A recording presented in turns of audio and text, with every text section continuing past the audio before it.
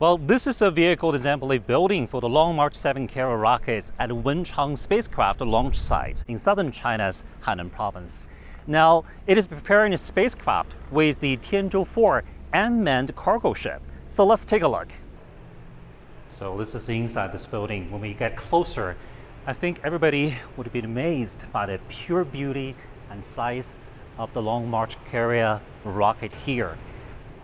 Well, this one is codenamed Y5, which is especially designed for Tianzhou 4 cargo ship. Now the rocket stands on this giant base, which could move it from here to the launch pad in the distance. So for a better view, let's go upper floors. Follow me. Now the combination of the rocket and the cargo ship is in front of us.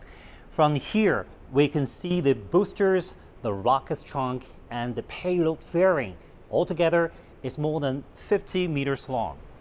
We're now at the level 8, and right next to the top of the rocket, the Tianzhou 4 cargo ship is inside the fairing.